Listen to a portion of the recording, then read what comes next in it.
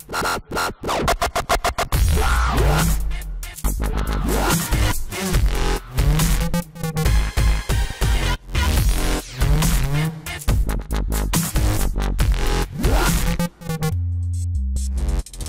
everybody, this is Christian Buckley with another MVP Buzz Chat, and I'm talking today with Michel. Hello. Hello, Christian. How are you? I'm doing well. How are things out in your part of the world?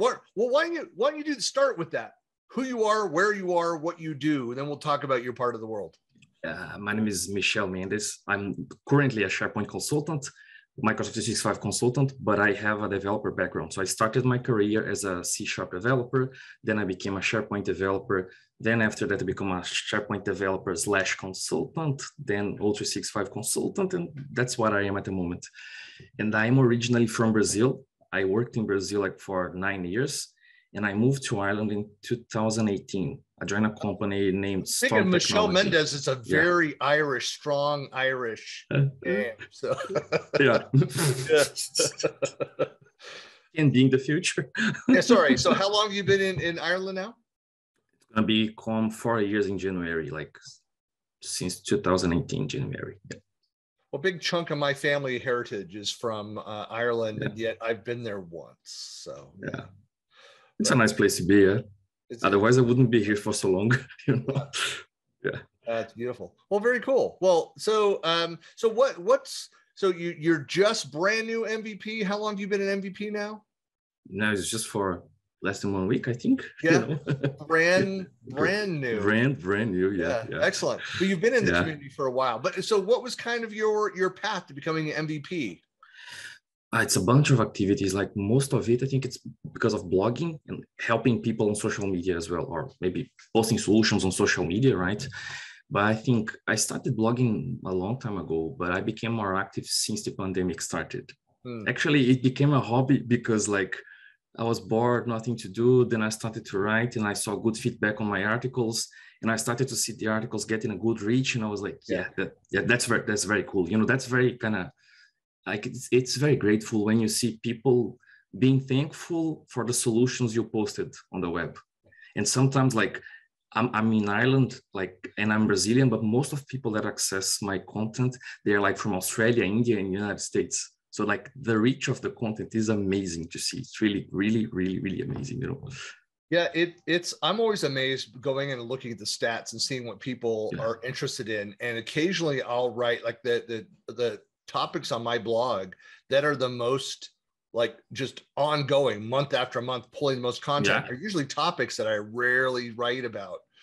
And so I've thought about that. I don't know how much have you changed what you write about based on the traffic? Sometimes I saw, to be honest, I analyzed the traffic to my blog with some queries that people reached my blog. And based on that, I thought people are trying to find a solution, but it's not exactly what I wrote. And based on that, I created new posts, which I think people were interested in that solution. And sometimes it was a simple thing to me, but for some people, maybe it wasn't very obvious, Right. So all the time when I try to write, I don't try to simply, put large volume of posts, simply to have a ton of posts. But I try to write about stuff that I don't find well documented, or someone talking about the exact same solution, maybe with a different tweaks or different use case, I think to me, it makes sense to create things that are that people don't find around, Well, I think that's a great strategy. That is, so props to you for going and doing that. I think that is my marketing team, they're all about that. Hey, we see, that people are looking at the site, they're tracking on this. We need to generate more content around these areas that people are interested in. And I don't follow that track. I mean, I write about things that's why I said it's the things that are the most popular on my blog are not things that I typically write about.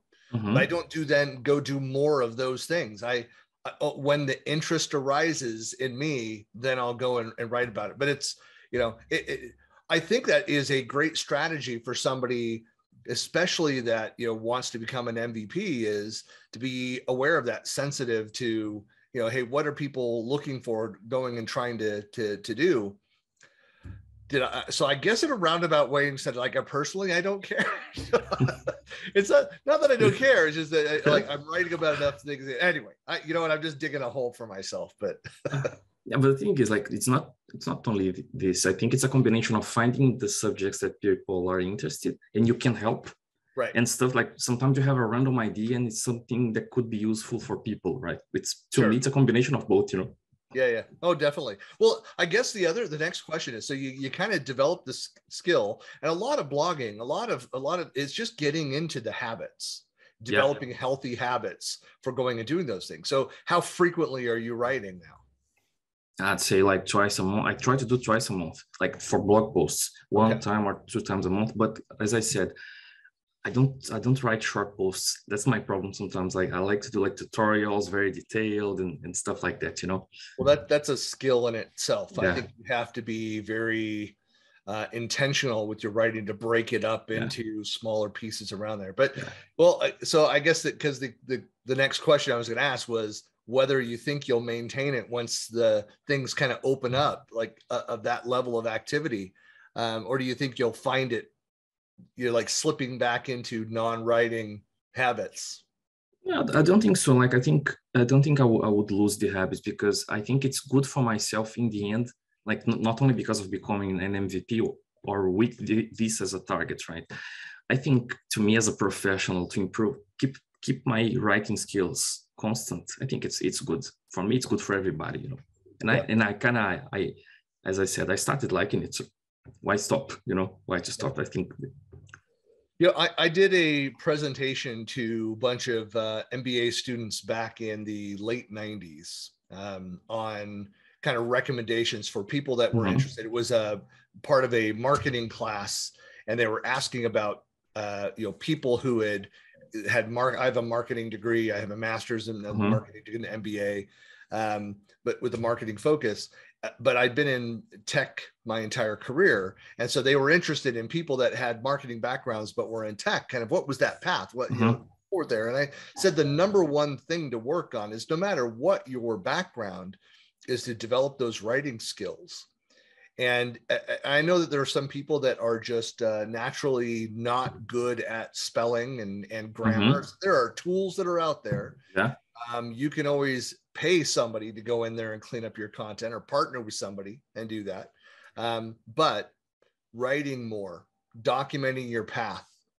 And it doesn't have to, like, you're writing these longer kind of walkthrough tutorial type content, like more detailed content.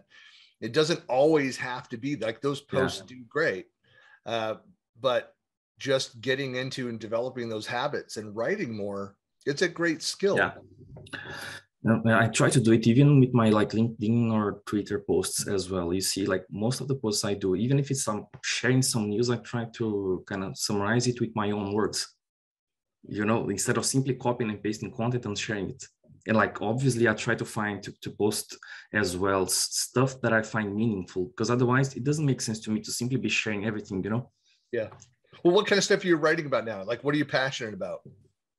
Well, I like to, my main passion is automating everything I can, you know, but most of the stuff I'm writing at the moment is I'm writing more about creating solutions to automate stuff in Microsoft 365. It could be either Planner, SharePoint, Teams, using Power Automate. And I'm diving into as well the list formatting area, because even though it's not something that I kind of work that much with it, I find it useful, and it's cool to work with it, right? And you see good results quickly. Yep. Well, I just created 2 new lists today. Sitting here playing with it. It's basically my day is building out, populating 2 lists before I invite internal and external people. Yeah, I mean, scenarios like that, walking through your practical, where you kind of explore it, and you could even write about, like, you know, hey, as I'm investigating this and the best way to accomplish this, like I want to put like a form on the front end of that. I want to actually have, you know, potentially create like a Power App on the front of it, so to help automate the process for generated list, you know, data. I want to make it as easy as possible for people then to go and consume that, but they could always just jump to the list. but to walk through that process, like what did. I mean, there's a blog post. In my experience with the list and with my intended audience, you might be leveraging the exact same template, the list template, yet go in a completely different direction. And there's two, completely different blog posts where we're writing essentially about the same thing, but I mean, there's opportunity with the different backgrounds and different audiences to, because I think that is, we are our own self-editors, and we usually stop ourselves from a lot of creative ideas. We self-edit, and I think we're much more critical of our own content, of ourselves as we're creating things. And I've heard plenty of people say this. It's like, well, there's other articles that pretty much talk about the same thing. It's like, yeah, but they don't have your experience. They don't have your audience. They don't have your sense of humor or the stories that you would attach to that. So there's a lot more than just the instructional checklist of things to go and do. It's the rest of the context around it that's of value. Yeah, I think so. Yeah, sometimes I think we are kind of too harsh with ourselves, in terms of criticizing our work. And sometimes even a slight change in an approach can make a difference for people, and we don't realize it, right? Yeah. So for example, there was just it was just a case. I was talking to a guy today on Twitter, like he created an article very similar to one I built in the past for a different use case and with a different approach. So like he used lookup columns, but I used calculated columns to do the trick. It's a trick using list formatting and SharePoint pages. But at the end, we both achieved the same results. It's not that I'm right, he's wrong, but it's just different. Maybe for one case, the lookup works fine. For other case, the calculated column works better, So I think it's just different points of view, Well, there's a blog post right there, calculated versus lookup. And why you might use one or the other, and multiple scenarios there. I'm sure that content, there's an article like that out there, but go and research something like that. But I'm sure there's a good blog post. It's a nice idea for a new one. Yeah. Oh, there you go. It's all yours. It's not my world. So, well, very cool. Well, so what else are you interested in? I mean, we have Ignite behind us now. Anything that kind of stands out to you? Well, man, I honestly, like, my main work in terms of what I do at my job is related to collaboration and automating that, like using any tool that I have. Like it could be using Azure Functions, using Azure Logic Apps, or even using SPFX to create custom content, but everything tied to O365. But actually, there's a field that kind of interests me a lot. I haven't had the chance to work with that like properly. It's like using AI in our work. It could be, for example, SharePoint syntax, or even the forms processing tools that Power Platform has.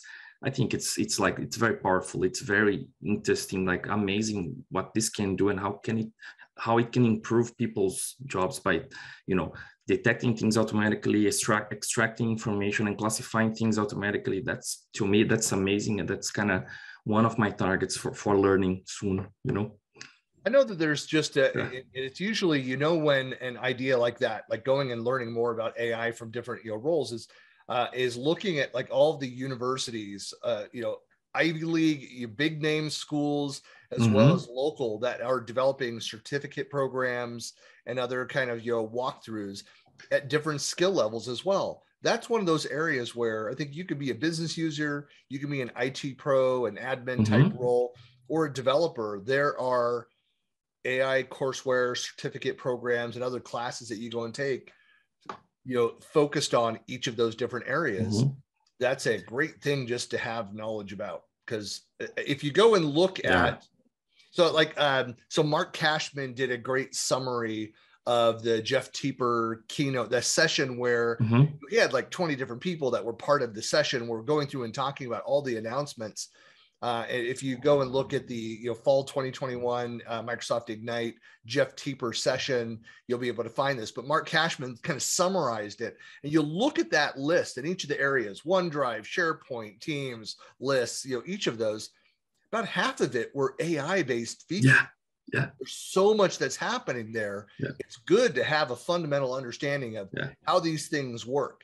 again, you don't need to be going in coding solutions for that, but at least to have a knowledge about what's happening, it helps you to better pay attention to the new releases, the new features and announcements. And I think even for the company we work for, like, this could be a differential point of selling, mm-hmm. if everybody has like big knowledge on this, and I don't see that many companies working with it, I see I'd say my company's doing a lot of stuff with it, it's we see it as hugely important to, and we're an ISV, and so anything that we do in that space, I mean, Microsoft mm-hmm. is very interested in paying attention. So you want Microsoft's attention, that's a good way to get attention. As a product company or services company, if you go and can tout some great case studies, customer examples of building productivity around AI for your customers, Microsoft loves that. It's a good tip. Good tip. Yeah, we're always looking at how can we. So I manage the global alliance for Microsoft in my company, AppPoint, mm-hmm. and so these are the things that I'm constantly thinking about. What else? I kind of have my finger on the pulse of all of the Microsoft interactions globally and projects mm-hmm. that are happening out of all of our locations, just so that I can talk up the company to Microsoft in that respect. But anyway, yeah, it's an interesting space that there's a lot going on. Yeah, there's so how do you kind of keep up? Like, what are your kind of tools of the trade to stay plugged in? I follow the good people on Twitter and LinkedIn. I use Microsoft Learn as well. Let's call out the bad ones. Yeah. Who are the ones that you avoid now? Yeah. No, I mean, any kind of standouts of who you follow, or? Well, basically everybody connected to the Microsoft 365 PNP and related people, because I think it's like, if we watched, even though I kind of rarely join the calls live, but I always watch the recordings as I can, and following the blog posts, following the GitHub solutions, what people are doing, sometimes you simply take a look at other people's code and you learn from it. Yep. So that's my goal. Normally, like, follow people on Twitter, LinkedIn, study on Microsoft Learn, and follow the PNP guys.